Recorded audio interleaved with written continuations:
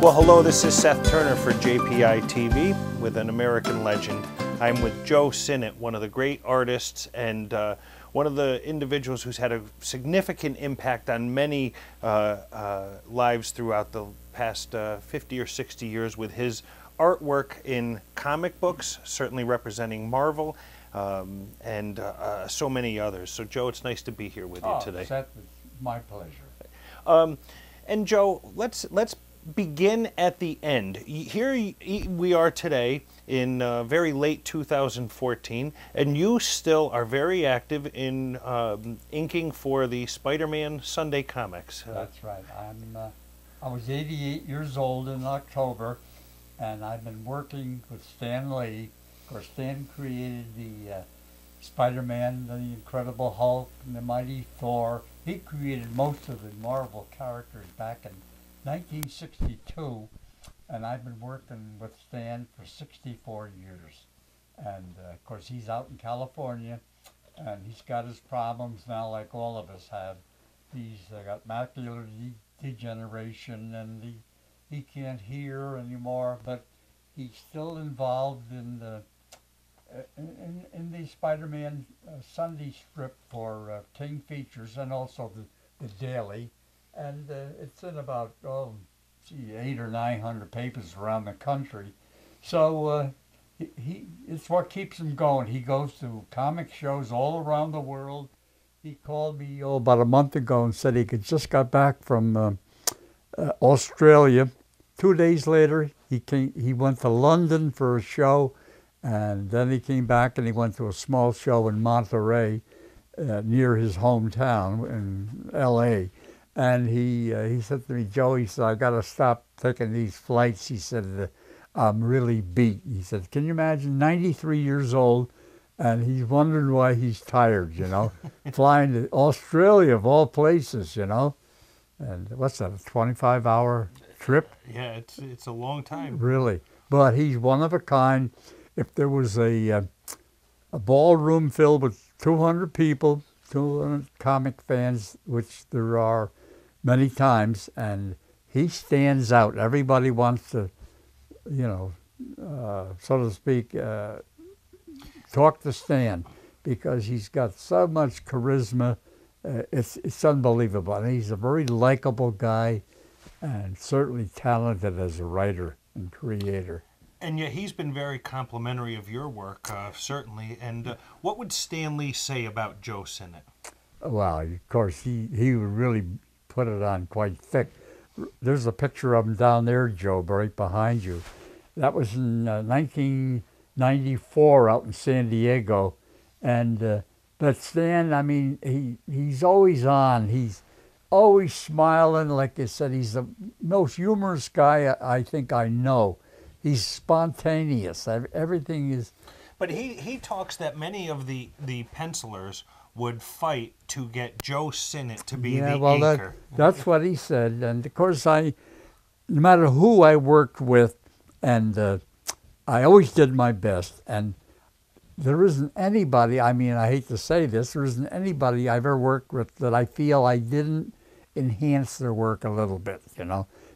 Maybe I put too much of my own spin on things, but you know, I always felt I made their work look better, and I've worked with some good people. Well, if I were to say Jack Kirby, I mean, certainly he's one of the better. Well, Jack is considered the king of the comics, and he's certainly not the best draftsman, because the best draftsman in comics was John Buscema, and I worked with him on the Fantastic Four, and also hundreds of books on the Mighty Thor. And John, nobody could touch him as a draftsman. But Kirby could tell a story better than anybody. He had such a great imagination, but his drawing at times lacked a little bit. And I was the good I was the good partner for him. But what I find amazing is you actually were working with him on projects, and for many years you hadn't even met him until the 70s. Exactly. I worked on him from 1962, actually, till 1972, 10 years before never talked to him on the phone, and of course Even while he wasn't even working for Marvel by the time that he had left. Right, he had left. He worked over DC, then he came back to Marvel, and I always worked for Marvel. DC used to call me and ask me to come over, and they said they'd pay me more than Marvel would pay. And then I'd tell Stan that DC wanted me to come over, and he said, Joe, although DC did pay a little more than Marvel generally, but he said, whatever they pay, we'll pay the same. And I knew all the characters at Marvel, and I liked the characters better than DC's characters. So I ghosted a few things for DC. Yeah, I was going to bring that up. Yeah. Could you give us some examples? Because these are lost to the comic historians. I know it. Like I said, I did a few pin-up pages with Kurt Swan, who was a great Superman artist, and in fact, it was Superman that I drew. And there were a couple other, mainly covers. I would work with some of DC's top-notch pencilers, and they would ask me if I would work with a couple of their pencils, which I did. And I told them I didn't want any credit, on the covers or whatever. And so I did so many things. Like if my son Mark was here, he knows everything I ever did. And the fact that I hate to tell the story, but I have an index up there. Mark put it together 10 years ago of everything I ever did, everything. If I was paid $10 by someone in Saugerties to do a little sketch, I would write it down. I kept a record of everything I ever did, and so one time we almost went belly up, and I hate to digress here, but in '58, last year, the comic industry was in bad shape. Yeah. Because they came out with a comics code. It killed we had a horror trend, which was very popular, and some of the smaller companies, they got a little gross. That was Frederick Worthman who came out with the findings? But, yeah, exactly. And, but in any case...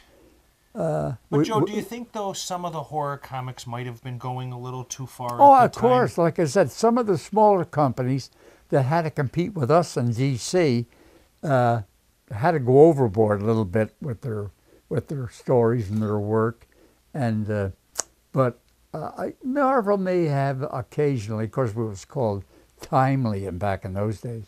But when we went belly up, I had a good friend. He worked naturally for Marvel, and he called me up, and I was out of work. All the guys were out of work, and he said, and I had, we couldn't collect unemployment because we were freelance artists. We didn't pay Social Security.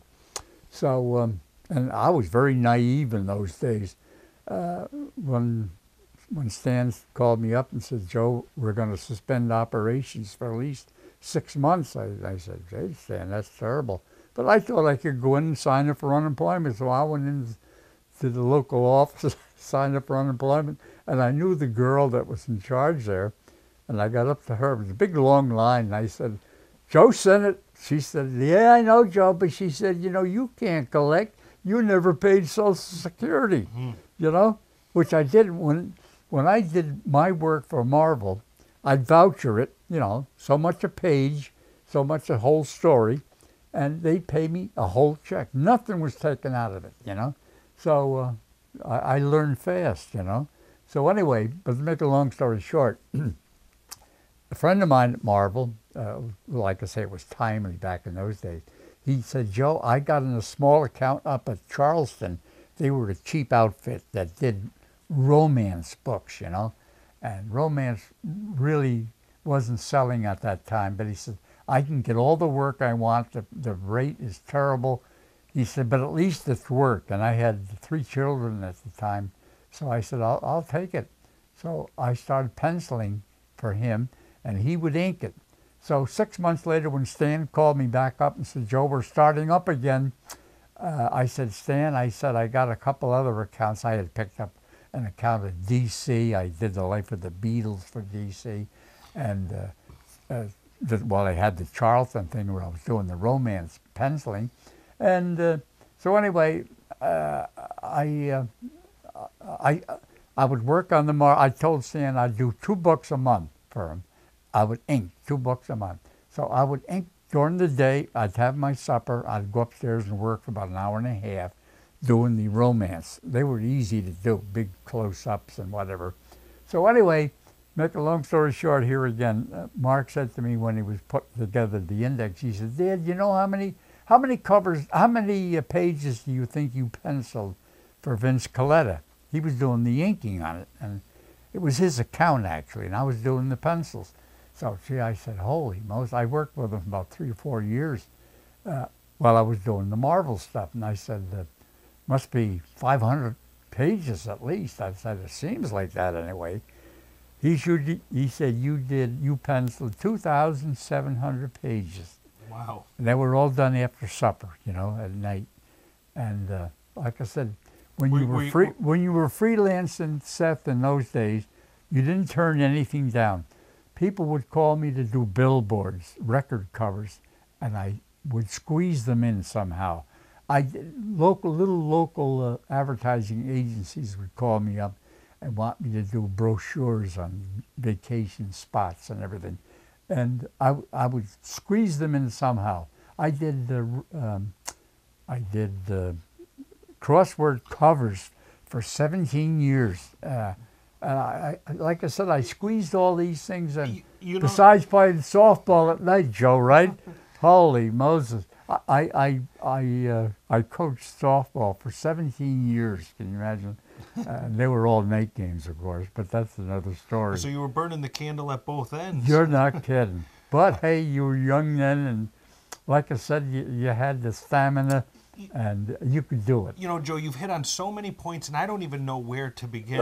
Because I guess what I realized from doing research on your career and on what you've accomplished and what you've done is that I've been surrounded by your artwork for a better part of my life, whether it's those crossword puzzle books that are on every, doctor's office coffee table that you've ever walked into. Or they were fun doing, or your Enchanted Deer book. I would do, well, that was for Dell Comics, and that was an unusual story. When I brought my samples down to show them, I was going around to different companies, and I was getting work at all of them. Now, in other words, I was loaded down with work. Like I said, good problem to have. When I went to Dell, yes, Dell wanted me to do 65 pages of the life of the Beatles. And this is when they were just coming into their being. Yeah.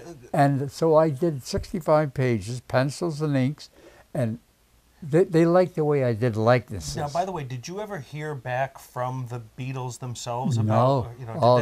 No, because they're a tight organization. What about Bing Crosby? Well, that's another. I used to hear from Bing. I got 3 or 4 more than that, probably about 4 or 5 letters, but. Those were freebies. I would do covers because that was part of my hobby, the Bing, and I did magazine covers. I'll show you some later. I did record covers. I did about 15 record covers of Bing, and so he would write to me and comment on them, so to speak. But like I said, I was doing billboards. I had an account with the. Now it's Price Chopper. It used to be Albany Public Markets. I used to do all their ads with a character I invented. He had a hatchet, and he was chopping down prices. But after about 2 years, they were sued by some company that thought that maybe the character that I drew was too much like one of their characters. But anyway, so they went down to just the hammer, but the hatchet, right. But I don't do the hatchet. But there were just some of the things. I did so many local advertising agencies, brochures and summer flyers and things like advertising the local resorts and everything. That it's amazing. I look back. Well, how did I do all that work, And so you're bringing up so many topics, though, Joe. Let's go to the Comics Code Authority, because then I'm going to bring that back to something. One day I was in an event where Michael Uslan, who owns the Batman franchise at this point, Okay. he talked about being a young man when the Comics Code Authority started to put the kibosh on comic books. That was about 56, roughly. And he talked about even townships were having mass burnings of comic books, and it was being looked at as being all evil. And here he was as a child who embraced comics.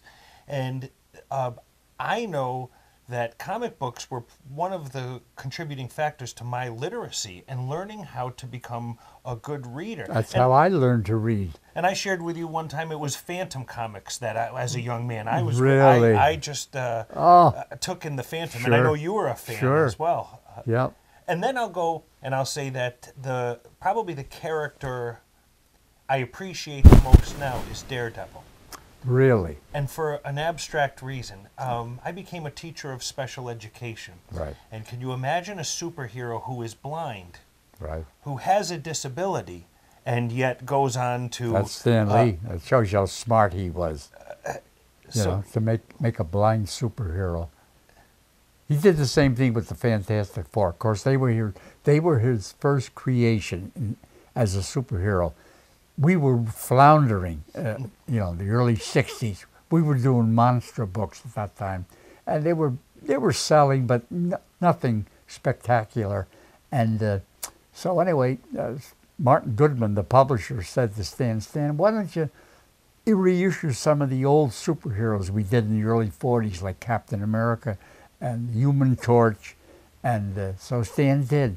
And it takes about 3 months to see the sales receipts. So anyway, Stan saw the reports on Captain America, and they sold quite good, the reissues. So Martin Goodman says, Stan, why don't you come up with some new characters they might sell? So he thought up the Fantastic Four. Now this is late '61 in November. So I mean, Stan was a brilliant guy to think about it. There were 4 astronauts. You probably know the story. They were famous. That cover is they were up in space, and they got bombarded with cosmic rays, and it gave the 4 astronauts different powers. You know, By the way, as a comic book reader, thank God for cosmic rays, gamma rays, atomic explosions, radioactive insects. Thank God we have those. Yeah, guys could get killed, and you can bring them back.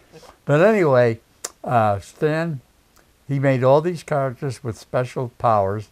But the thing, he made him where the others could turn themselves on anytime they wanted. The Invisible Girl, Reed, or Johnny, the Human Torch. But the thing couldn't. He'd be walking down the street as Ben Grimm, the All-American football player, and all of a sudden he'd turn into the Thing, you know, Orange Rock. And this was embarrassing. He's in his trench coat, you know. And so anyway, and he had human frailties, so to speak, you know. He would get aggravated, he'd get depressed. The other superheroes never did. But anyway, so, but that was Stan. But then again, here again, when the Daredevil came along, he made him blind. So Stan was such a great writer. The stuff was pretty simple back in those days. But what happened was the college kids took on. That's where we really started selling our books, the colleges.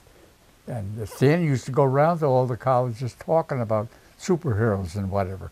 And that really opened up the early 60s.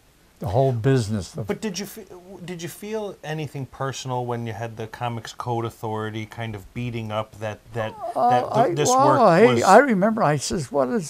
I think his name was Worthman, and I said, hey. In fact, the first he had a show on television in front of Congress, and Senator Kefauver was in charge. He was the chairman, I guess it was, and he naturally interviewed Dr. Worthman, and the drawing he held up to show the people, you know, this is what they're shown in comics, was a drawing I did for, it was called Sarah, S-A-R-A-H, and she applied for a job as a babysitter, and the splash showed Sarah applying to this, you know, woman, very wealthy woman, but Sarah really looked bad. I mean, I did make her look evil, and she's going to teach little kids. Well, Worthman thought that was too gross, but it was my drawing they held up at that committee, So you've been before Sinnott. Yes, but I couldn't see nothing wrong with it, But like I said, some of the smaller companies, they would show a meat counter with body parts cut up and stuff like that. Was going too far, But some of the stories were good. EC Comics, they were the best comic. They only had a few books, but they had great writers and great artists, and it put them out of business. And their stories were great. They really were. And that was one of the and I think you could explain too that there was also a transition which was natural through this. After post-World War II, first there was Americana was still embraced, and then you moved into doing the Westerns, to your favorite of drawing cowboy hats. So like touch on any of these I parts. joined Marvel Comics while I went to school in 1949 down in the city. Now it's called the School of Visual Arts. It's the biggest art school in the world. They got 5, Japan, Germany, whatever. But it was called the Cartoonist and Illustrator School when I went. And Bern Hogarth, he was the director, and he was the artist on Tarzan. He was an excellent cartoonist. Drew very well, realistically, very great cartoonist. But anyway, so one of my teachers was Tom Gill, and he liked the way I drew. I was a little bit ahead of some of the other kids, And so he asked me, he said, Joe, he said, I needed an assistant. He said, I have a lot of accounts, because he was a working cartoonist on the side. After he went home, he worked in his little sun porch, and he said, would you like to be my assistant? And he told me how much he'd pay me. And I was on a GI Bill, just barely making it down the city. And so I said, oh, sure. So I started working for Tom while I was still going to school. So I'd go out to his place on Saturdays, take the Long Island Railroad and go out to Rockville Center and work all day long on Westerns, love stories, science fiction, all different venues of different comics. And I learned more from Tom, actually, than I did from the school. And so anyway, I worked with Tom about 9 months. And then it got so I was doing everything. In other words, he was signing it, but I did. At first, he wanted to do the heads to make it look like his work, but then he let me do everything. So I just got married that time, and I said to Betty, I'm going to go over to Stan and see if he'll give me some work, because I'm doing everything for Tom now. That was a level of confidence at this point. Oh yeah, I did have a lot of confidence. So I went over to Stan. Stan said, I figured somebody was doing Tom's work, and so he gave me a script right away. The Man Who Wouldn't Die. I'll never forget it. It was a 3-page Western, and I went home and I should have had it done in 3 days. Took me a week because I was really being careful with it, So I brought it in the Stan, and of course he liked it, and he gave me another script. He would sit at his desk with his typewriter. He wrote all the stories in those days, whether it was a Western, a science fiction, or whatever. And he had a stack of scripts. We worked from a script in those days on his left. And he typed on yellow legal paper, and he was so easy to work with. He made it simple for the artist. Of course, later on, he invented the Marvel style, they call it. He would call up the artist and say, I got a story here, like, the Fantastic Four, and I want the 4 of them on a space ship that's been, abandoned out in space, and they're running the so, make up the drawings, and then I'll write the script to it. So the artist would make up the drawings. He's really telling the story, and then he turned in the artwork with no balloons, and Stan would look at each panel and then fill in the balloons. I mean, I could do that, So anyway, I didn't like that way of working, but it was the Marvel way. And because you felt you were doing some of the writer's work, you know? So in any case, it was a transition, so to speak, in styles and ways of working. They still do it that way today, and I don't approve. I like working from the script, you know. But anyway, Stan would take a script off the top of the pack, and it didn't have to be a Western. It could be a detective story. It could be, like I said, a romance or a biblical story. He just gave it to you, and you were expected to do it because you were a professional, you know. And it was a great time to work because they were short stories, 5 and 6 pages long. Because once they went to the superheroes, they became 18 to 20 pages. So you never got bored because you went from a Western to a science fiction or whatever. So I loved working in the 50s. But of course, once the superheroes came out, that was our bread and butter, and that's what exploded the industry, you know, and really made comics what they are today. Do you have a favorite superhero? Well, yeah, I have 2 actually. Of course, the Fantastic Four, you know, being they were the first ones I worked on, and also Thor came right in after the Mighty Thor, and I penciled my own Thor for about 5 or 6 issues. But the trouble was, I had a great account at Treasure Chest that I had picked up at the same time, and they did the type of work that I really loved doing. I was doing the life of John Kennedy, MacArthur, and Eisenhower, Babe Ruth, all the people, because they liked the way I did likenesses. You know, I had an aptitude for that. Did you ever get to do General Custer? Yes, I did. I didn't do the Custer's Last Stand, though. But I've done many Custers, you know. But, of course, And you've got an affinity for Civil War era as well? That whole top shelf was all Custer up there, you know. And basically, you know, most stories are alike. And what about General Custer, though, is something that you're drawn to? Because there's a couple of books up there that are pro-Custer, you know, naturally. The early ones especially. Because as you would know, he was held in high regard by the public in the 1800s, you know. Oh, he was a big hero. It's only in the modern day where, as you know, all the heroes are maligned, so to speak. Babe Ruth was maligned. Well, through the Civil War, he was certainly embraced. He was the #1 hero in the Civil War. I got a book over there I was showing someone yesterday. The greatest paintings.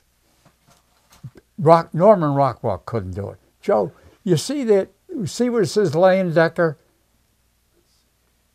That's it. Sorry. That's it. I think these paintings are the greatest thing by an illustrator that I've ever seen.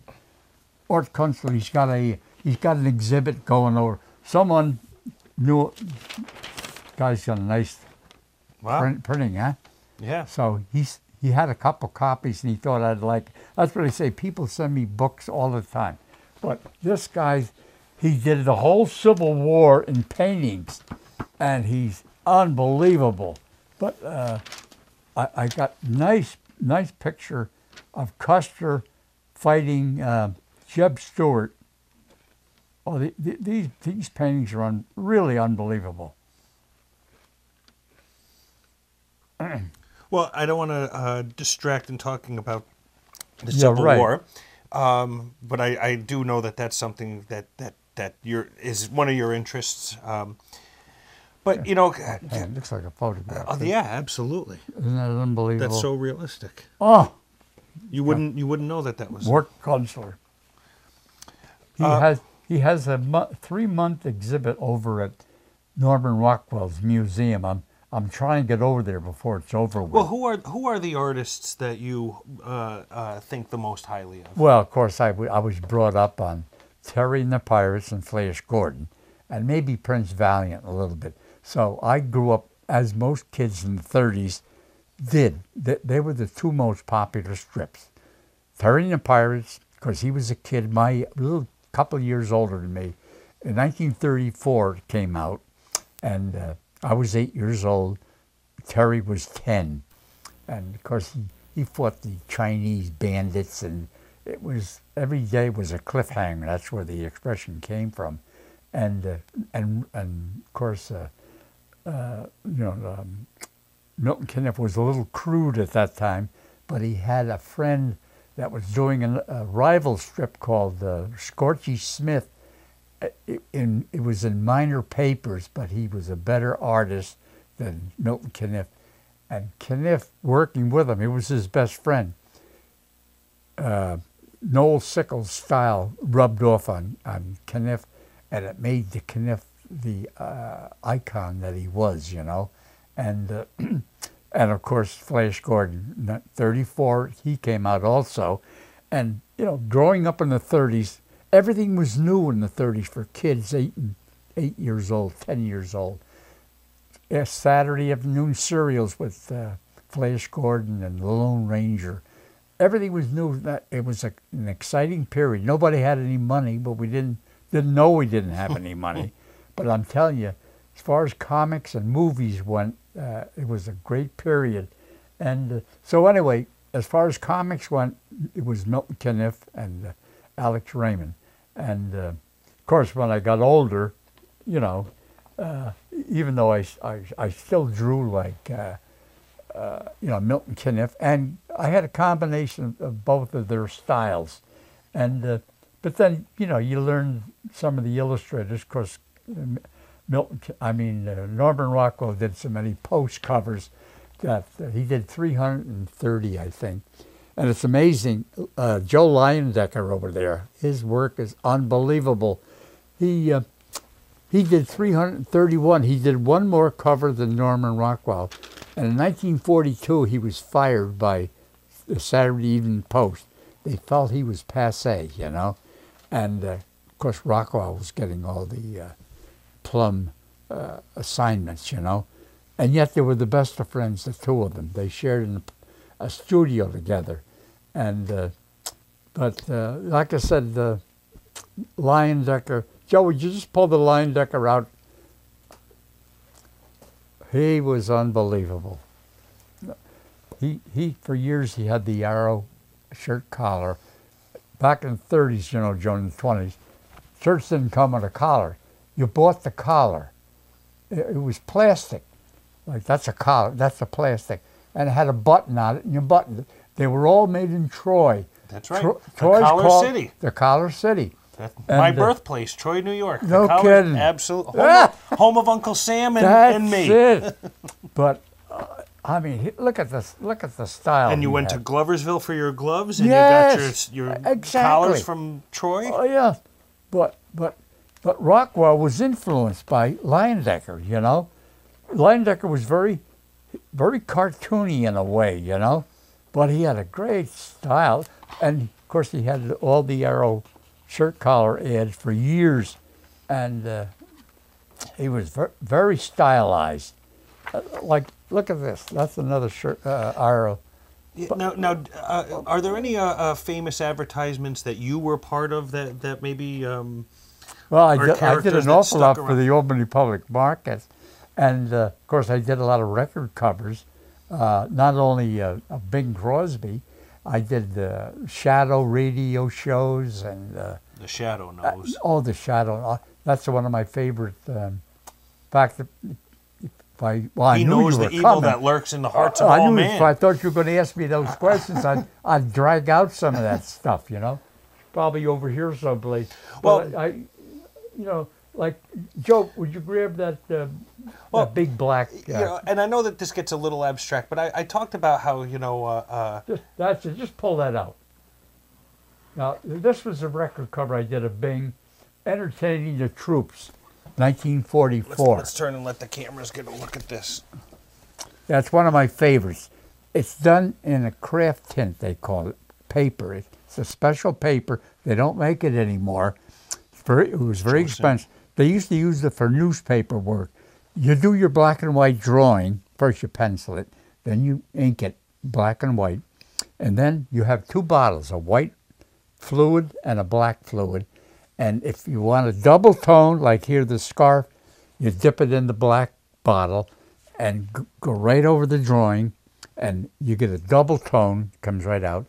And if you want a single tone, like his face here, you dip it in the white bottle, and you get the light tone. But if you notice, I got dark and light. But when I look close, there are tiny little individual horizontal lines in there. It pops out of the paper once you put this fluid on it, you know.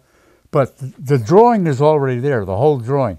But this gives you tone, like the helmet and, you know, the scarves and everything. In fact, that's my brother Jack. I drew him in the picture. Ah. He was a sergeant. That's him up there, of course. And Jack passed away in the Army, correct? He was killed in France. Yeah, he fought all through Italy and fought Anzio, never... With the 3rd Army? 3rd Division. And the 5th Army. And when he joined, he fought first in Cassino up in the mountains when he first joined the 3rd Division. And then he fought in Anzio for 4 months, never hurt. And he wrote a letter home saying that of his original company, which was probably 220 men, there was only 6 that hadn't been either killed or wounded, and he was never touched. And then, of course, they invaded southern France, and he was killed 2 weeks later at a little town called Mont-Lamar. It was the nougat capital of the world. They made nougat candy there. And Jack, when he was heading up the valley, chasing the Germans, he said, you can smell the nougat candy. We know we're headed for Mont-Lamar. And, of course, Mont-Lamar is where he was killed, you know. And, of course, you've seen the movie Saving Private Ryan. Sure. You remember when the mother was washing dishes and she looked out the window and saw the Army car coming way up the road on the farm?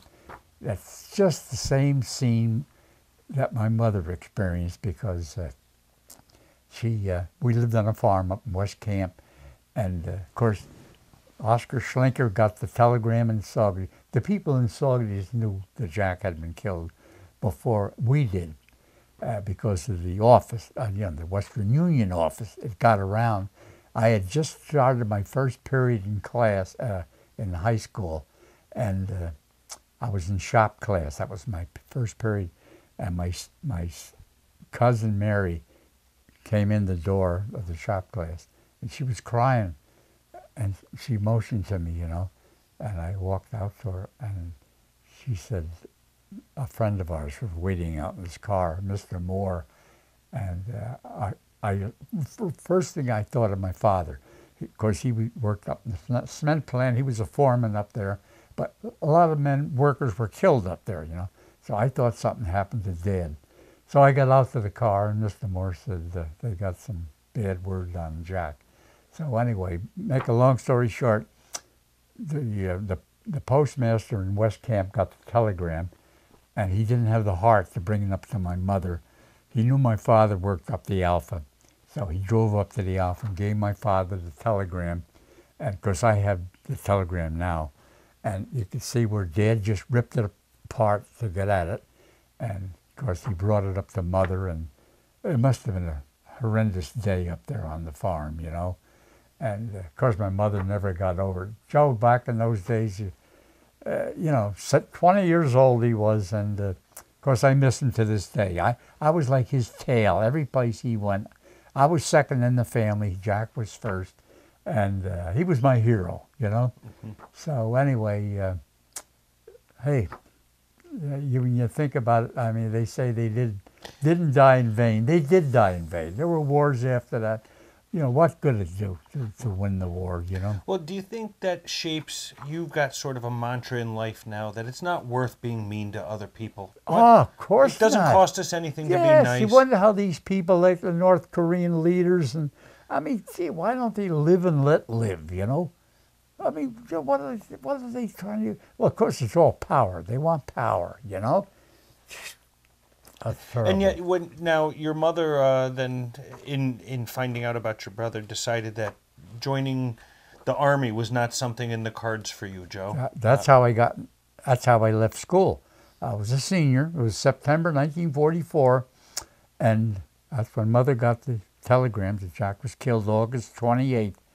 And it took about 3 or 4 weeks in those days to get the word. Now you'd hear the same day. But in any case, I would have been 18 in October I was 17 when I started.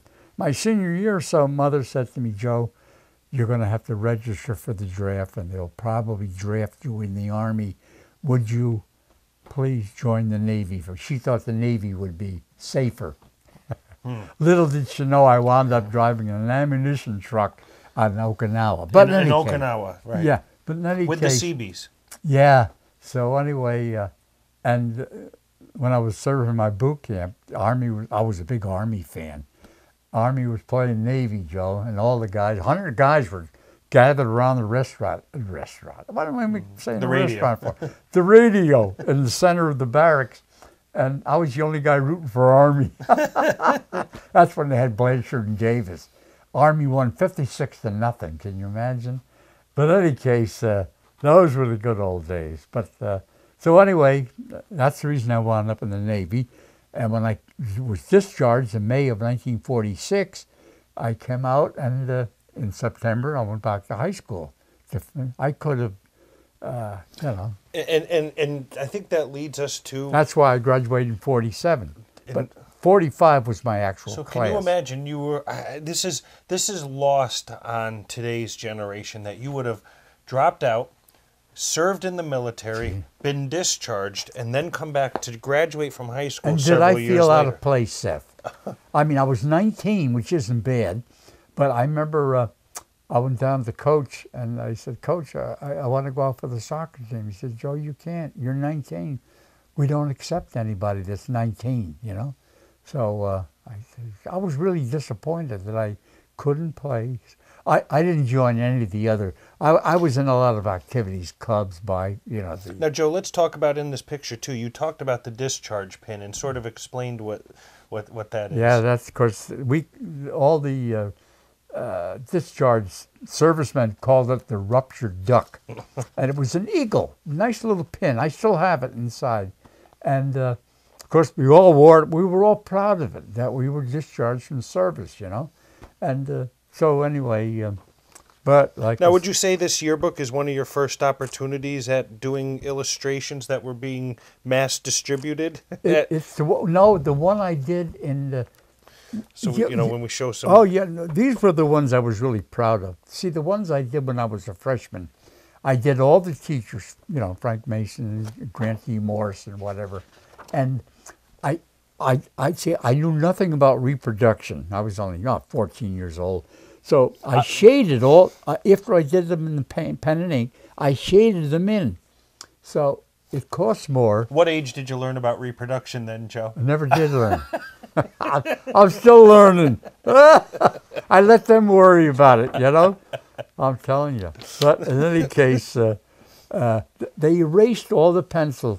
And naturally, all I had done was the basic. So the the finished product looked terrible, And but anyway, the next time I worked, I made sure that they included the pencil work, Well, I'm so glad that as a result of today, we've kind of uncovered some of these lost treasures. Yes, of course. We have original Joe Sinnott work. You made copies of them? I will be. I will make certain. They should reproduce pretty well, Because, the copying machines today, you can't tell them from the originals. So you came back to high school after having served in the military. Yeah. Finish up in 47. You start working at the cement plant, the same one where your dad was a foreman? I worked, in fact, I started in the summer. Well, and, none of the industries in town, like Contines, paid any more. So being Dad worked there, he got me the job there. Of course, a lot of veterans were looking for work then. But I knew I wanted to go to art school, but I also liked playing ball. I was playing ball with the Saugerties All-Stars, baseball that is, and I was playing softball also. And so anyway, and I had a girlfriend, so I was just putting off going to school. Then 1948, the winter was the coldest in New York State history. I was working in the limestone quarry, that's where the cement manufacturing process begins with the limestone. Then they ship it down to the mill where it's ground up, and it's a long process. But it starts in the quarry, And I worked up there in the quarry, and it was 30 below zero, out in the cold, and I kept visioning the art studio, you know, with the nice model, and I said, it's about time I get to school. So I looked around. I saw an ad in the New York Times about Bernhardt's school down at it was at 89th Street in those days. So, you know. So, and we've covered kind of how it went through the college, and then you went over to Stanley, and if we go back to that Comics Code Authority and then what the impact was at that time, and I think in modern era, now we have TV shows like The Walking Dead, and there's one that shocked me. It's called The American Horror Story, which is just one violent murder after another. Never see them. I don't like to watch them because I don't like those images in my psyche. I don't like to be exposed to them. And I just wonder if those same standards were applied today, some 50, 60 years later, you know, how do we measure up? They'd ban everything ever on TV. Did we go too far, Joe? You mean back then? Now, yeah. Oh, yes. As far as that, I think so. No question. I mean, you know, I'm not for censorship, but I'm for some censorship on certain things. You know, I mean, like you say, there's no limit anymore. And now I'm going to shift gears. I want to talk about something. I asked a question, and I think you misunderstood me. This was on the phone several days ago. And I'm going to reword it. What I had asked was, which was worth more, a comic book which has been kept in pristine condition, and I mean for you as the artist, or a comic which was loved by a child that might have been rolled up in their back pocket, and you know, as they're riding their bike somewhere. Sure.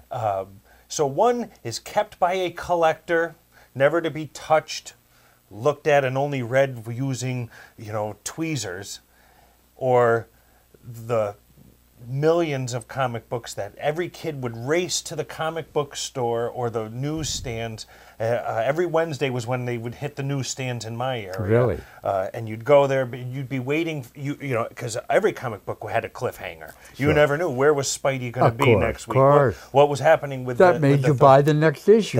That's right. But which to you as the artist is more valuable? The one maintained by the collector, or the one which was loved and adored by someone? Because you'd like to say the one that was loved, but the one that's in pristine condition is certainly, especially if it's a main character, that's the one that's like, and of course these comics are all graded. They have an outfit that grades comics alone. What are the comic books that Joe Sinnott saves as part of his personal collection? Well, I'd have to say Mark, because, you know, it's funny. To me, working in comics, it was a job. When I finished one story, like the Fantastic Four, I forgot all about it. I got the next script, and I started working on the next one. So I wouldn't even know what I had worked on. I forgot about the character. Like Mark, he knows all the characters, not only mine, but other people's characters. And I have to ask him a lot of times. Like very often, I'd be upstairs at my desk, and the script will say, Joe, draw the Watcher, you know, because I remember working on the Watcher. And I'd say to Mark, he was 8, 9 years old then, I'd say, Mark, what does the Watcher look like? He said, Dad, I'll have it out in a couple minutes. He'd go in the back room where I had all my reference and all that stuff, comics. And he'd be gone about 10 minutes, and he'd come back and say, here's a good picture of him. He's on page 22 and issue number 16, you know. He knew just where to look, you know. And I don't even know what the guy looked like, you know, because you're working all the time. It's a job. And, you know, you're making a living. So it's not like you were doing it for fun. But have you had the chance to stop and smell the roses, or? Well, now you do. Oh, they treat you like a god. You go to these conventions, it's unbelievable, you know? I mean, I'm not kidding you. Oh, gee, they take videos of you, and they... I wondered, I actually wanted to ask this question. Have you made more money in modern era on a piece of your work that you did maybe in the 60s. I get a magazine. I don't buy it. For the same piece of artwork that you did. Do you make more in today's dollars? I'll give you one example. My friend in Woodstock, he gives me the, it's a magazine I think called Heritage. Could be Heritage. But anyway, it comes out once a month. It's an auction house out in California. It's like Sotheby's or in New York City. But anyway, I was thumbing through its beautiful book. They have reproductions. A lot of comic art is sold through this auction house. And it said, I'll say page 67 of the Fantastic Four, number 17, page 64, page 17, sold. It said it was a one page, 4 drawings of the Silver Surfer. Now he's very popular. Sure he is. He was He was the harbinger of the end of your planet. Well, anyway, there was 4. Somebody that was a. Now I got paid probably $50 for inking it. You know, back in 1970, I'll say. Somebody bought it. That was a big Silver Surfer fan. $163,000, one page. Can you imagine? I got $50. So it depends on who the collector is and how much he wants to spend. But it's amazing. A lot of the collectors are movie actors. They have so much money, they don't know what to do with it. And I'll tell you who's a big collector of the Fantastic Four. He's what's his name? Billy Crystal. Oh. He's a big, and of course he's got so much money. And they'll spend anything to get a page of original art. Original art is where the real money is. But of course, if you have Action Comics #1, come out in 1938. Millions of dollars. Over $1 million. And naturally, if you have #1 Spider-Man. Now, he didn't appear in Spider-Man #1. His first time he ever appeared, that's the important thing. He appeared in Amazing Fantasy #15. Of course, back in those days, we didn't know if these characters were going to be successful. So Stan Lee put the first Spider-Man story in Amazing Fantasy. And, of course, today it's worth probably $100,000, just the first story. And worth more than Spider-Man #1 because it's the first time he appeared. So, I've done so many characters, like the first appearance of Dr. Doom. I have that page. That was in Fantastic Four #5. #5. You knew that, huh? Well.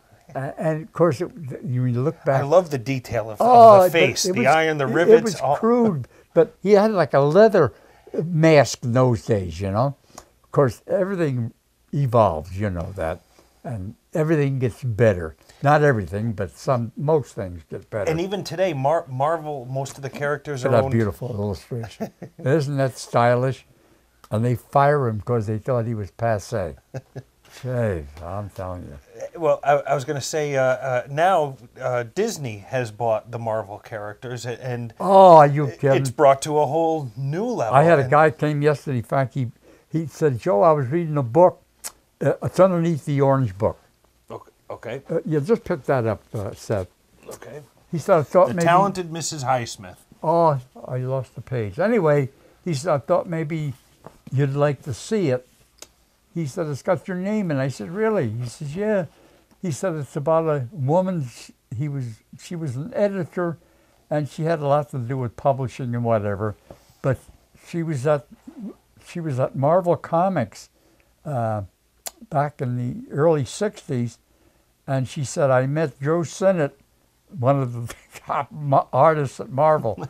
So he underlined it in red.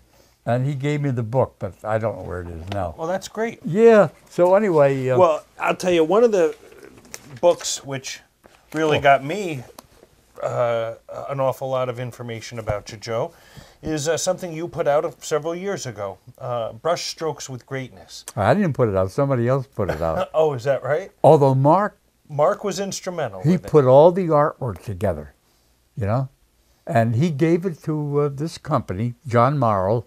It's called Two Marls Publications. And a guy named John Cook, he did all the work of putting it together, which was a labor of love. When you look at all the stuff that he squeezed into it, it's amazing.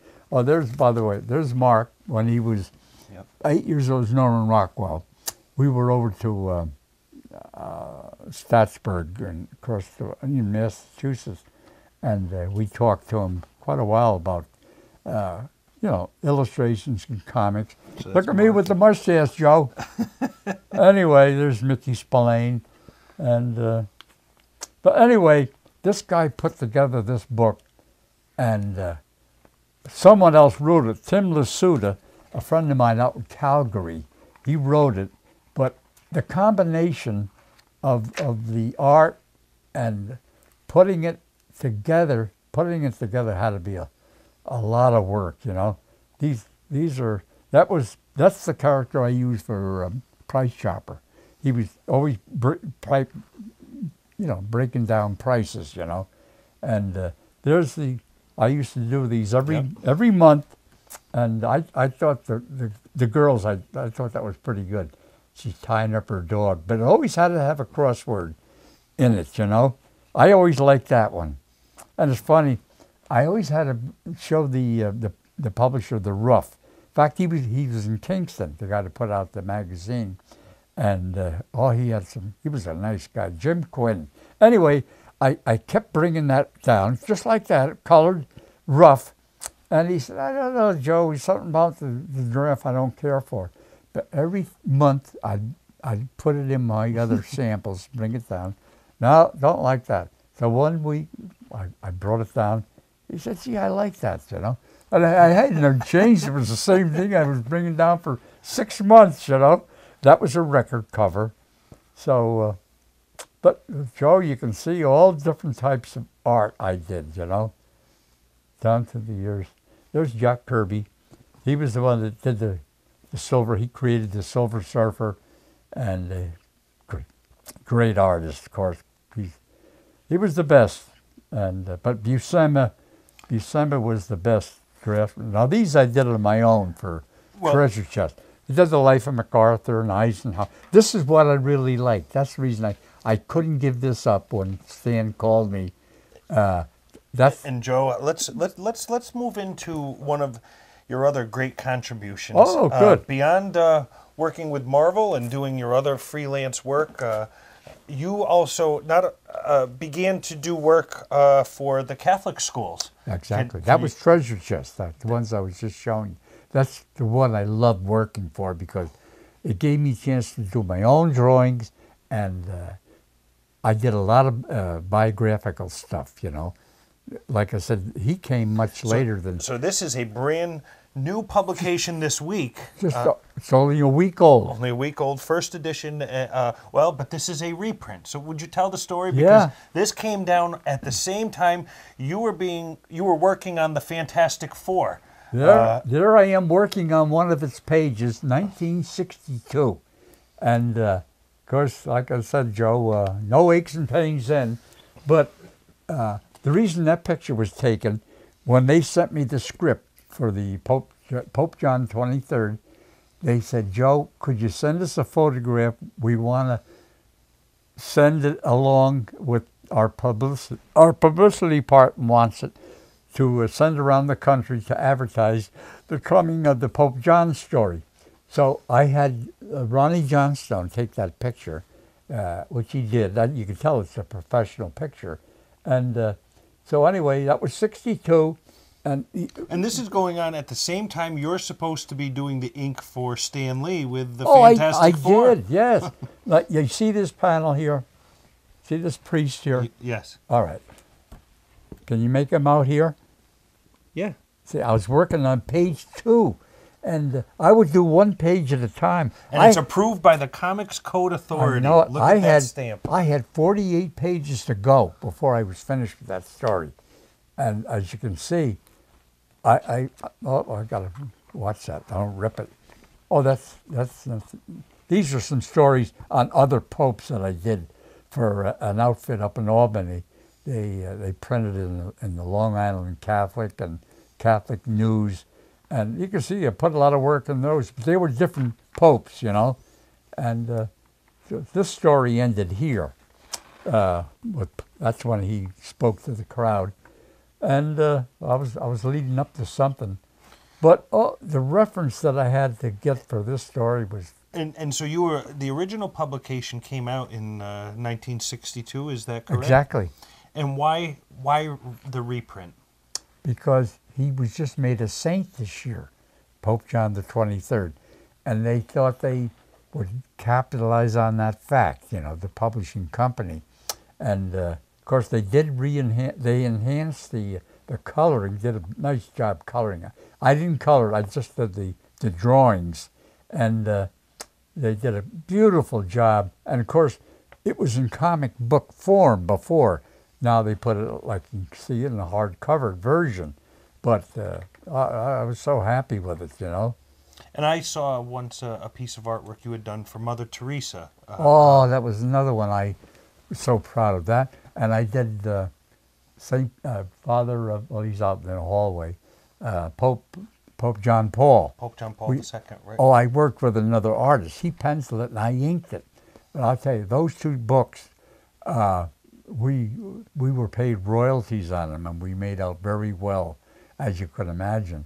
And but they were, you know, sometimes when I got a story like this or those, boy, I put everything I had into them, you know, because you enjoyed doing it, and you enjoyed seeing your work done as well as possible, you know. You know, I think as I look at this, I'm looking at the Vatican. Yep. And I remember there was also another piece of artwork I'd seen you done for Canyonlands National Park. Oh, I love that story. But I wonder, have you been to these places? No, I was never to Europe. Then how do you capture it? Photographs, you know, reference. Some you make up. Canyonlands, they were all monuments, sandstone, of course, that exist. So I had to have reference on them. And some are shaped like angels, and they all have names, you know, each one of these buttes, you know. But, it's my ambition someday to go to Monument Valley, you know. It's Have you been there? I have been, yes. Oh, I love to be. Of course, last night I was watching, she wore a yellow ribbon, and they showed some beautiful scenery from, you know, Monument Valley. And it was beautiful. And but let's speak about, though, you had first gone to kindergarten at a public school, at what's now called Cahill Elementary exactly. School. It was the Main Street School in Saugerties, Yeah. New York. Then you went to St. Mary's of the Snow. Yeah, I graduated in 41 from there. And I should have graduated in 45 from high school, but as you know, I went in the Navy. So I graduated in 47 when I came back. What does religion mean to Joe Sinnott, though? It means a lot. You hate to talk about it, but I miss Mass. I'm 88 years old. I miss Mass once in my life. And I'm proud of that fact. And why'd you miss it that once? You know where? I was to an art convention down in Arlington, Virginia, and I went with another fella, and of course he wasn't Catholic, and he had to get home on a Sunday, so I didn't say to him, Joe, I have to go to Mass, you know, so I didn't say nothing, but we came on home, you know, and but I remember on Okinawa I used to hitchhike to Mass. We had no priest in our outfit, and I had to hitchhike about 10 miles to go to Mass. But hey, you know, there's all kinds of religious people. I don't think, I just do what I was taught to do in St. Mary's School, you know, and it's a very personal thing, isn't it? Oh, it's hard to speak about, you know. I know Joe's father's, I think he's a very religious man from things I've read, you know. And by the way, Joe Sinnott keeps referencing our friend off camera who's running the show here, Joe Ruffino. So don't think he's calling me Joe. No, let's be clear. There's another guy working the magic behind us. And yes, Joe's dad is a yeah. I very wish I knew individual. Joe's father better than or met him sooner in life, you know, because He and I seem to get along pretty well together, and he's such a nice man. But do you know how meaningful this book is now to a new generation of Catholics? Again, here's what I mean, is the value of the cartoons, the value of the comics. It draws in children. Now a child wants to know about Pope John the 23rd. And it's fun. And it's you who's drawing them in. I know it's Seth. And also, when they told me they wanted to do the book, of course, the thing you worry about, will I live long enough to see it? You wanted to see it. Do you think your talent was a blessing? Oh, of course, it's a gift. I think any talent is a gift, you know, really. These little 3-year-old kids that can do Einstein's equations, it's a gift. I mean, these guys, little kids that can play saxophones or the piano, just sit down and play any song that you can think of, and they never heard it before. I don't know whether it's memory or what it is, but I saw a show on television. Turn this around just so we can help advertise it. We want this to did sell. You ever hear these people? They have such a great memory. And do you remember the TV show Taxi? Of course. Remember Louis De Palma? No. Andy Kaufman? Mary Lou Henner. Oh, yes. All right. Very cute girl. Yes. They had 5 people on this show. She was one of them that had this gift. She can remember where she was. You pick a date in history during her lifetime, and they say, Mary Lou, where were you February the 2nd, 1976? And what did you have for lunch? Just like that, she can tell what she had for lunch, where she was. That's a gift, right? Mm-hmm. I mean, I have a pretty good memory. I think that's the reason I can draw. I know what people look like. I can look at an ear and I can draw his ear, you know? I think it's all memory, and the better memory you have, the better artist you are. I really believe that. And I tell kids in schools that, you know. And yet there was at least one Catholic who wanted to put a kibosh on your doodling in class. Oh, that was Sister Agnes. Okay. You'll never amount to nothing. What happened with Sister Agnes? Oh, well, I wish I knew. I wish I could. I wish I could show even my high school teacher. She was so nice, Miss Spaulding. She married while I was a senior, or a junior, I should say. Became Mrs. Odell. She took a job in Kingston, and Joe, she served there for must have been 40 years. She retired. She lived in Woodstock, and I remember her husband. He tuned pianos, things you remember, you know. But anyway, I often wanted to go up to Woodstock and show her my artwork that I had. You know, she was responsible in some ways, you know, and never did. And then she finally died. She was in her 90s when she died, and she was a beautiful woman. Athelia Spaulding, her name was, you know. Jay, I should have asked her to the senior ball.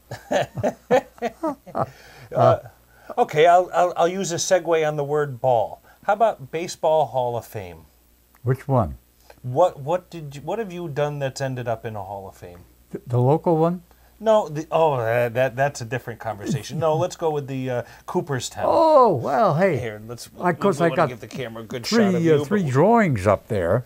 They alternate them. Some years you see them, and you know, they take them down, put them in the warehouse, and put up others.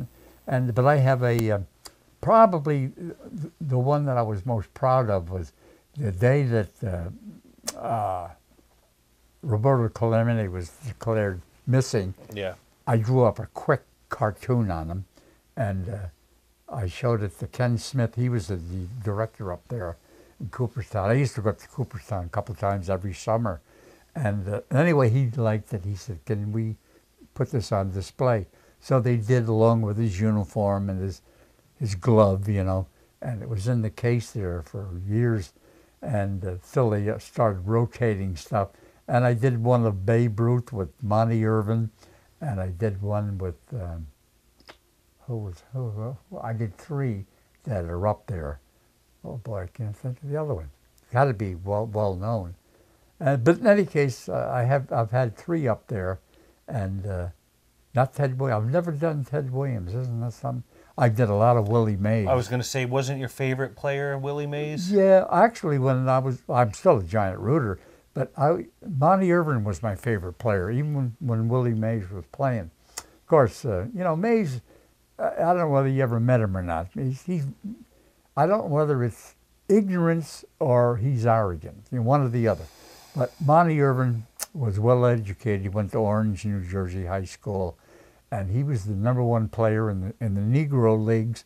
In fact, Branch Rickey wanted Monty Irvin to play with the Dodgers, but he played with the Newark Eagles, and the owner wouldn't let him out of his contract, so he went to the next best with Jackie Robinson. But originally he wanted Monty Irvin, and Irvin won the batting title. He was just a great player.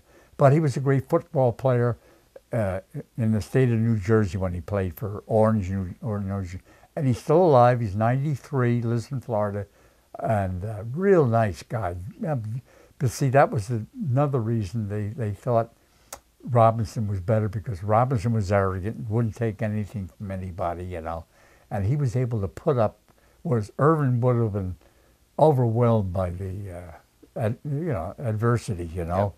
And but Roy Campanella said that Monty Irvin was the best ball player he ever saw, because he played with him in the Negro Leagues, So that's the connection I have with Cooperstown, having the 3 drawings. But I probably could have brought up others over the years, but I never brought up any after that, Well, then you said, well, do you want to talk about the local Sports Hall of Fame? You're certainly a figure in Saugerties athletic history, and Saugerties history for that matter. And what a great community we're in. The list of outstanding individuals who come from this area. Oh, of course.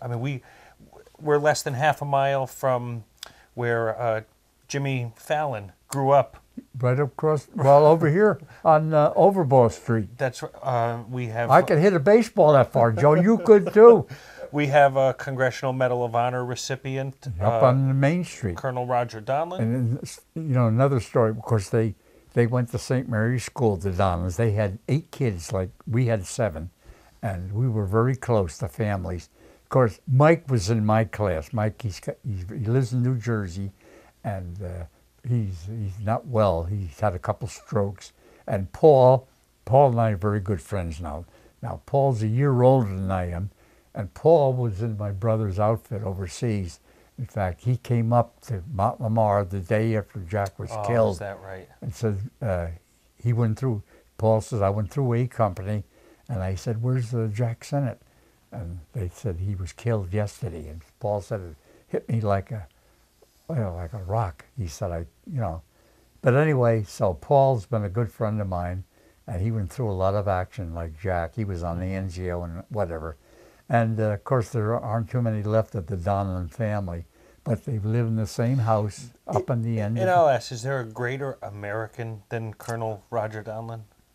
No. Well, what those guys did, it's unbelievable. Of course, so many of not only the Medal of Honor winners, there were so many that did things like that were never seen. No one reported it, or it got lost in the files, and that's so well known. And if I just stick with our Saugerties contingent, another young man who you just crossed paths with in the last several weeks, Pete Zimiarch, who went on from our community to work with the Organization for the Prohibition of Chemical Weapons. I didn't know Pete. I knew all the Zimiarches.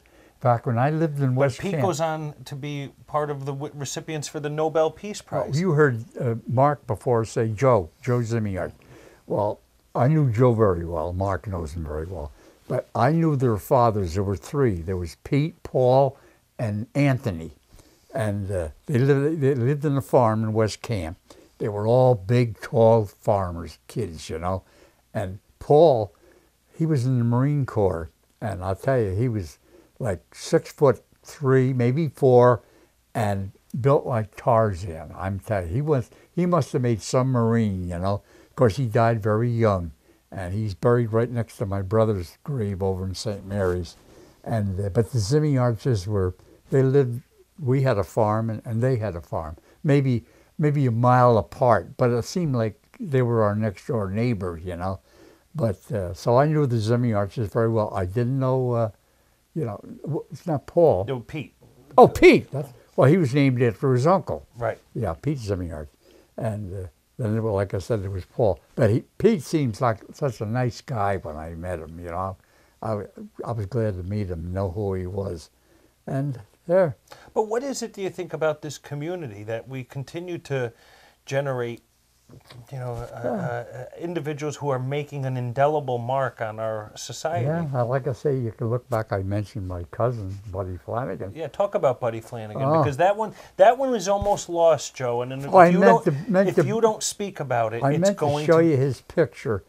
Of course, he sent me a picture when he was made general, made brigadier general, and he became head of the Green Berets down in Fort Bragg, and he was there when John Wayne made the movie. A lot of the movie was made at Fort Bragg, and so he had a lot to do with John Wayne, showing him around the base and all that, you know.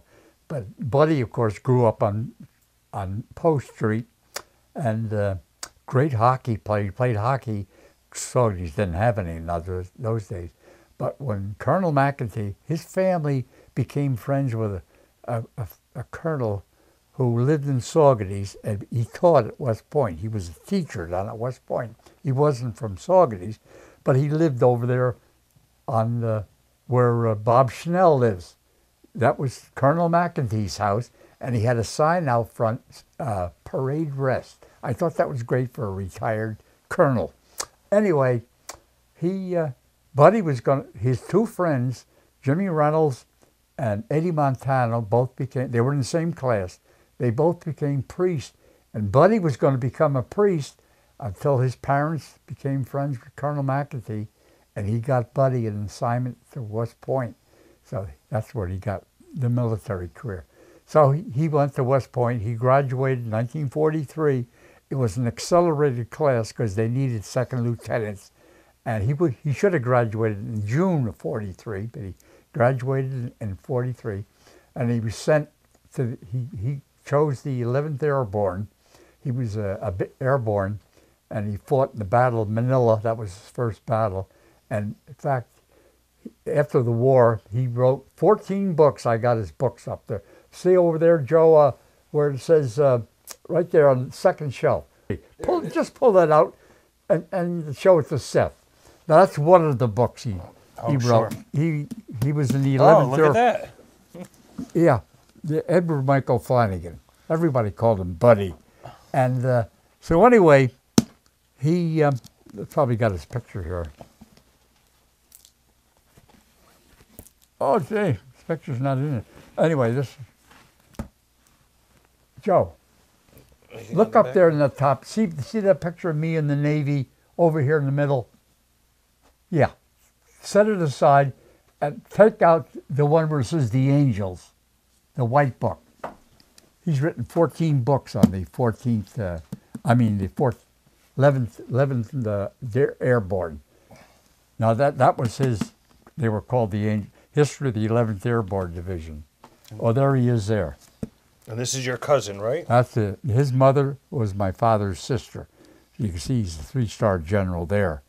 And he was very youthful looking for his age. He had a waist about 26 inches, just like at West Point. But anyway, when he went to West Point, he became a star hockey player on the hockey team. And we used to go down and watch him play all the time. But like I said, most of his books, well, in fact, the first one he ever wrote was After the Battle, it was called. And I did all his illustrations for him. You know, he asked me if I would do. And it was amazing. I knocked myself out naturally from my cousin. But anyway, Buddy, he was quite a character. And he fought in the Manila. There was a big prisoner of war camp. The 11th Airborne freed all the prisoners from that were, some of them were from the Bataan Death March. Mm-hmm. So anyway, he was one of the first troops to enter Japan after the surrender. And then he fought in Korea, And then Vietnam, he was General Westmoreland, number 1 aide. You know, security, what do they call it? Intelligence. He was in intelligence. So that's when then he was the controller of the Army, which is a big post also. Then he became the Green Berets commander. So he's had a lot of top-notch assignments, you know. So we're proud of him, you know. And he's been they've honored him in Saugerties as Grand Marshal, July 4th, some of the parades and whatever, you know. But he lives in Beaufort, down on the Marine Corps base, you know. Well, Joe, I want to bring it back to... We got a couple skeletons. You want to hear about them in the closet? Everybody does, Joe, right? Well, maybe we'll save some things for off camera. I mean, they were the colorful stories. Hey, I'll tell you. Comic books, Joe, they make such an impact on society in general. Oh. I mean, the 60s and 70s were the golden age. Seth, you got to go one of these big conventions. You won't believe it. I went to San Diego in '95, never again. Every day, it was at the San Diego Convention Center, right by where the Navy comes in, by the Navy base. 53,000 people a day go there. Right. They come from all over the world. Same way with New York now. It's getting as big as San Diego.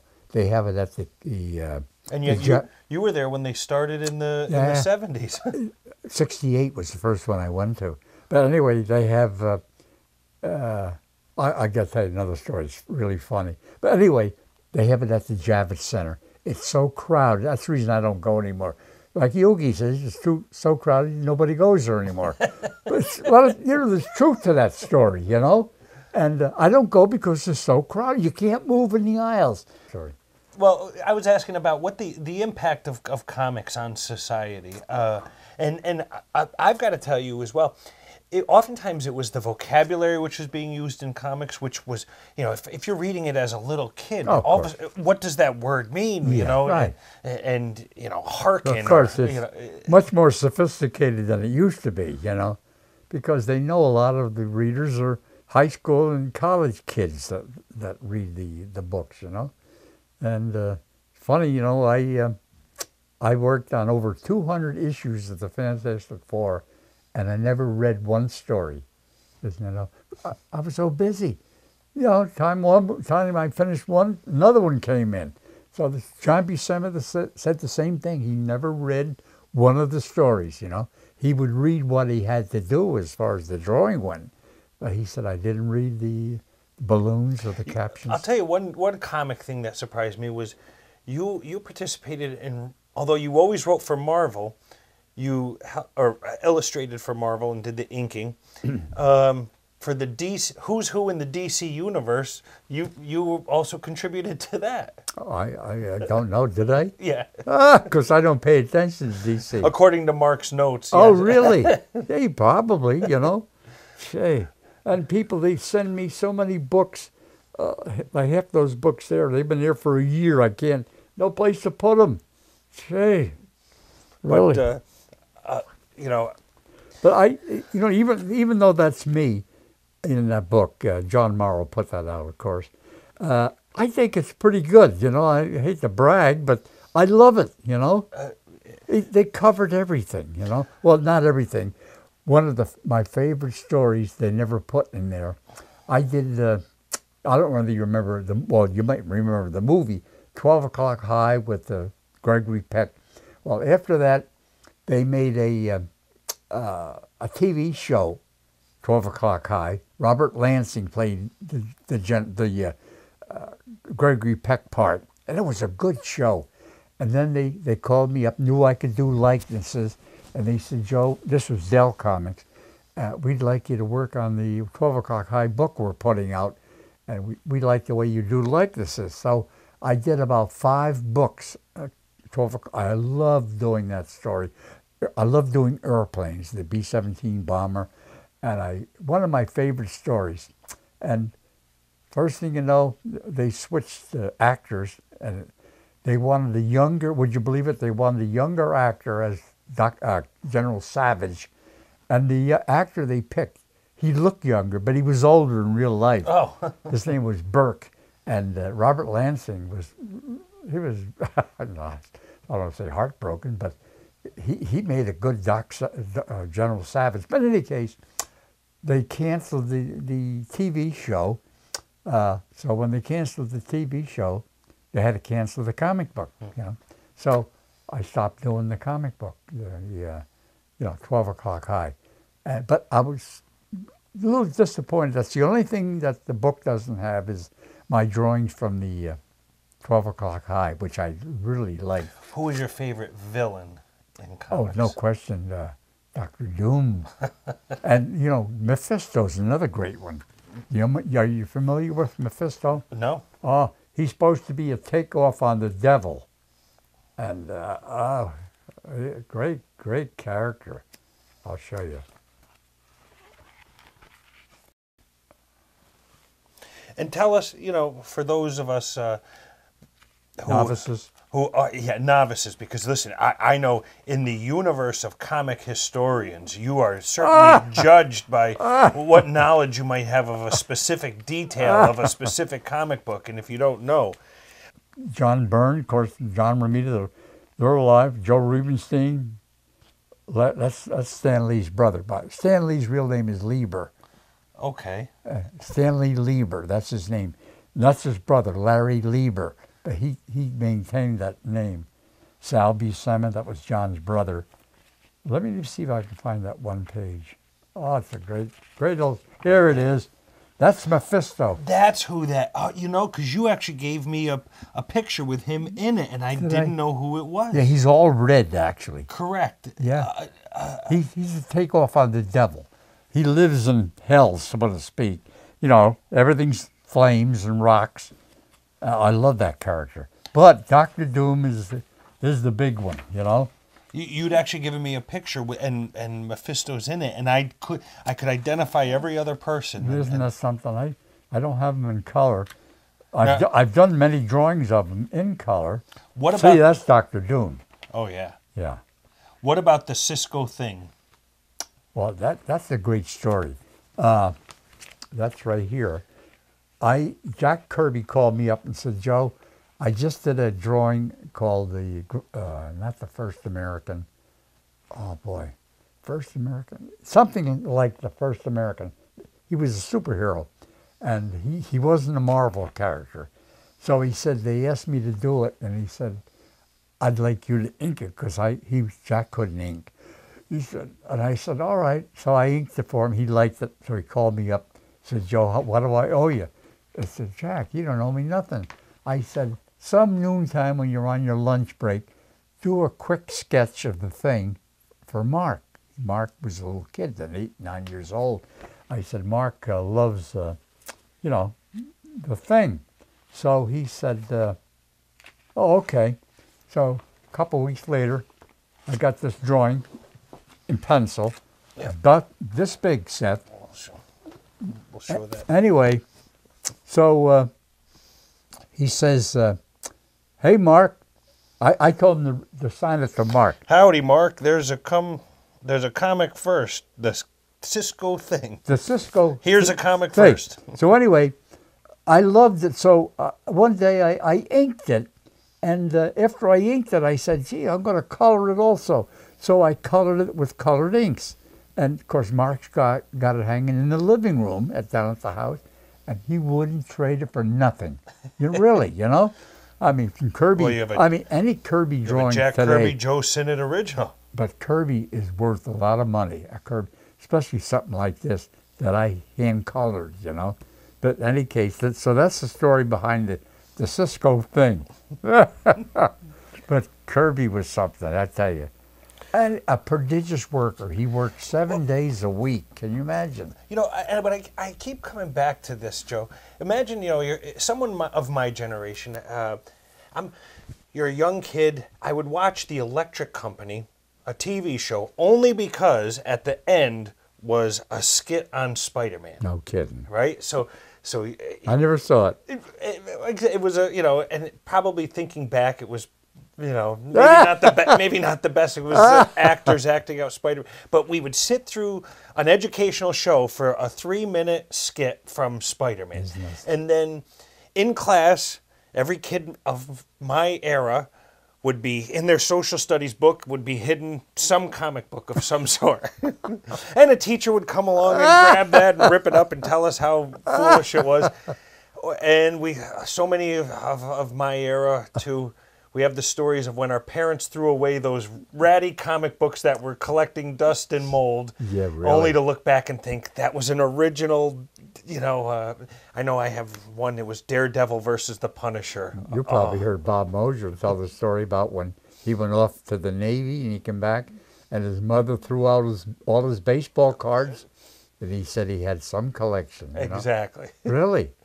They had a store in Saugerties for a while called Mother Threw Them Out, comic store. It went out of business, but yeah, gee, it's amazing. Let's see, I was going to say something else about comics. I can't think. So ask me one more question. Well, I want to know, how did the process go? Because you were lucky enough to come live in Saugerties. Tell me how it goes from the time you received... I didn't come to live in Saugerties. I was born in Saugerties. But I mean, rather than being in New York City as a contributor to Marvel, tell me when that envelope shows up with something for you to do, what happens? How does it go? Well, of course, I'll go back just a little bit. The process. I went to school down in the city. I grew up, I was born in Saugerties. My father was born here. My grandfather was born here. My great-grandfather came over in 1838 from Ireland, settled in Saugerties. So, all right. So we move ahead. When I went to school in the city, after I finished school, I got work with Stan Lee, and I liked Saugerties. This was 1950. Now, this is before IBM moved in. You know, nobody was here, Joe, in those days. You knew everybody on the street, you know. So I came back to Saugerties because all my family was here. We were a close-knit family, you know. So I came back to Saugerties and started working. My studio was upstairs, so I would get my script. We worked from the script in those days. First class special, it would come, and of course I'd start on it like, say it came on Friday. All right, I'd start it on a Monday, and by Thursday, I'd have it all finished, pencil and ink, because they were short stories and 5- and 6-page stories. So Betty and I would drive down the city, park the car up on 238th Street, take the subway down.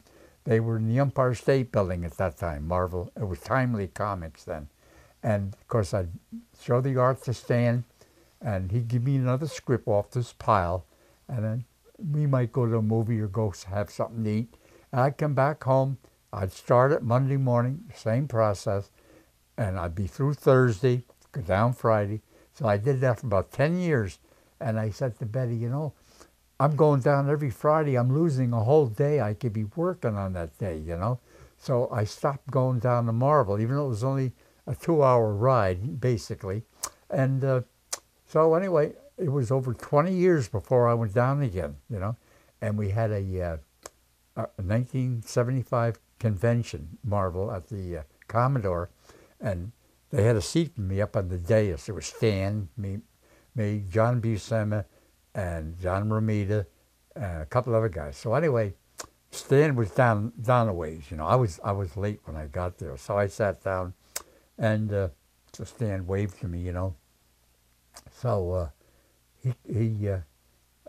said to me, he hollered down. He said, Jack, he said, how you been? I said, Jack. So I got up. I hadn't seen him in 20 years, you know, even though I talked to him every week on the phone. So I walked down to him. I said, Stan.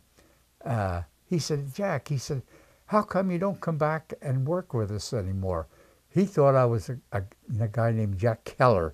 He used to do Westerns. He lived in Pennsylvania. And I thought he was teasing me, you know, Jack Keller. So I said, if you paid more, I'd come back, you know. So he looked at me strangely, you know. So I went back and sat down in my seat. And so I saw him talking to John Romita next to him. John and I were good friends. And John must have said, Stan, that's Joe Sinnott. So he got up and he came down to me. He said, Joe, I thought you were Jack Keller. I said, Stan, we haven't seen each other in 20 years. And I said, so he had a big crowd there, you know. So he told the story to the people. They all got a big kick out of it, you know. that was funny. But hey, I don't know. I've never met Jack Keller, but he must hope he's still living in Pennsylvania. Must have been a good-looking guy, though. 1975. Can you imagine? So, Joe, we've covered a lot of bases. Is there anything we haven't hit on? Gee, if you go, I'll say, why didn't we talk about this? Joe, open that closet, and right on the top, there's a picture. I want 2 pictures. I want right on the top to the right there. I want to show Seth.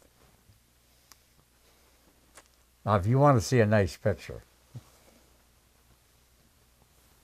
All right, what do we have here? This is really an interesting story. This was 1936, and they had just built the post office, the WPA, and anyway, this was after school. School was out, and I was up to Ted Overpaw's. He was my buddy, you know, and we said, what do you want to do, Ted? He said, well, let's go down. His father was the mayor. He said, let's go down. They're going to take his picture on the steps of the post office. He said, put it in the paper. He said, maybe we can get in the picture.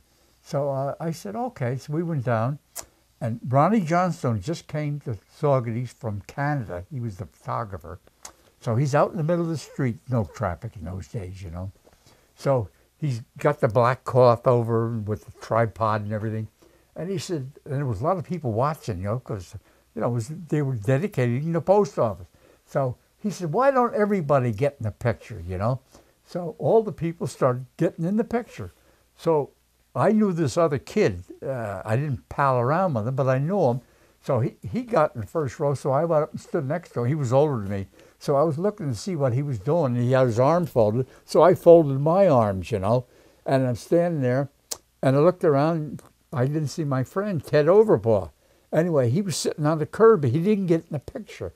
So anyway, they took this picture of all the people, 1936. That little scuffy guy is me. Can you imagine? Look at that hat. Dirty old baseball hat. And this guy here, his father he ran the bakery in what do you call it, grocery store, Jeffy's grocery store. And that's Grant Morse there too, isn't it? No.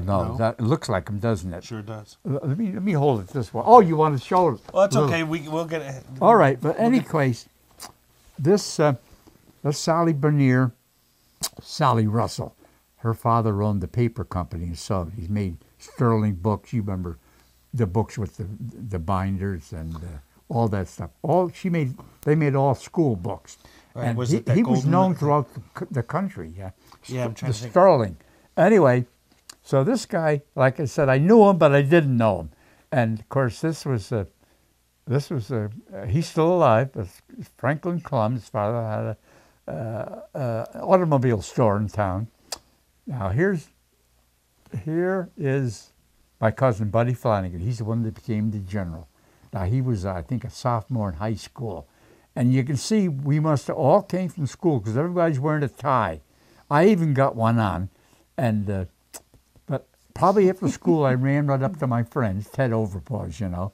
So it was a school day, and of course that's Ted Overpaw's father. He was the mayor, and these are all dignitaries from town plus people. This guy was a famous. Let's see. There he is there. He was a famous sculptor. He did beautiful work. He lived out by high woods, and but all these old geezers and whatever, and a lot of the kids. So anyway. When they made the new post office, how many, 10 years ago maybe, they called me up and they said, Joe, we know you have a picture of the old post office. Could we use it for the paper? And also, I know it's hard, but could you look and see if there's anybody still alive from that picture? So Harry Zillman was still alive. He worked in the post office. This is Harry up here. Let's see now. Oh, there's Harry right there. Well, anyway, Harry was like in his 70s now. So we got together and we went over every person to see if they're alive. And there were a few that were alive. So I contacted everyone, see if they could come to the dedication of the new post office. Of course, Buddy Flanagan couldn't make it. He was down in Beaufort. He was tied up. And these are the people that were left. Wow. The only look ones, at that, of course, this guy, Toots Hollenbeck, that's him right there.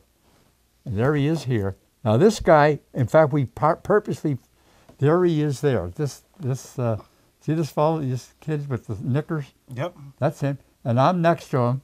So that's me. So you two crossing arms back then, and there you right, are at and the you see new this guy here? Yeah. No, right there. Mm-hmm. He's the Monsignor. And, of course, Franklin Clum is this little guy here, you know. So anyway, these are the ones that were left, plus maybe 2 or 3 guys from here. These are, the people are all dead. And Sally's still alive. But she didn't come to the reunion. But anyway, don't you think, that picture's hanging in the post office, by the way, the new post office. That's great, Joe. Yes. That's great. I thought, well, I'm great for reminiscing, you know. Joe, did you see that picture of me? That's me with the baseball cap. I'll tell you. Those were and there's the next picture is the reunion. That was the only people left that I could get a hold of. Well, Joe, I got to tell you, maybe I'm done with the questions, but I want to give you any opportunity to speak. But here's what I want to say to you is, on behalf of all of the fans, of all of the little kids who hid the comic books from their teachers, who stashed them where their parents wouldn't know, who learned about life from the art, I want to say thank you. Come on. And I want to acknowledge... Nicely said, Seth. Joe, you are an individual whose life was spent making others look better. I came along at the right time. Really. I always said that, you know. Of course, we grew up. Joe didn't, of course. He came later. But the 30s was a great time for a kid. We didn't know we didn't have any money. Everybody was poor. But like I said before, we had comic strips for the first time, Superman for the first time. I mean, comic books came out in 1938. There were no comics for that. The movie serials, Lone Ranger and Flash Gordon and all those great serials. You saw 2 movies, usually a Western, a comedy, and then the serials on a Saturday afternoon for 10 cents. So the 30s was a great time to grow up, really, you know. And then, of course, right after the war, everything exploded.